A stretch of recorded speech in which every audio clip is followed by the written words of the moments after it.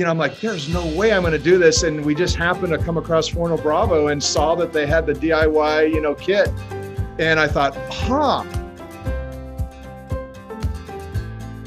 The challenge was in my house, these pizza ovens are pretty large, and just having a good place to put it was a little bit of a challenge. We knew that this is a sunken barbecue pit. I was looking around, everything's pre-made and they're huge. And I'm like, there's no way I'm getting a crane down here. And one day my son, he was on the Forno Bravo website or Instagram page or something, and he saw that you could have these kits and you could build it yourself. And I thought, okay, we have a chance here. Maybe we can do this. It's a little intimidating when you get the big crate, but the pieces come together real nicely. The book, that comes along with it tells you how to do it. It's real simple. The hardest parts, believe it or not, was we had to build up this whole platform right here above the concrete. And, the tile work was really some of the hardest work that I had to do, but that had nothing to do with the actual pizza oven. I was going to hire a tile guy, but they're like, 6 weeks out. I was sitting, okay, I can't wait 6 weeks. All right, I'm just going to do it myself. Here in Arizona, the sun kind of shines in from the side, and we just love the reflections that we get off it, especially throughout the day. And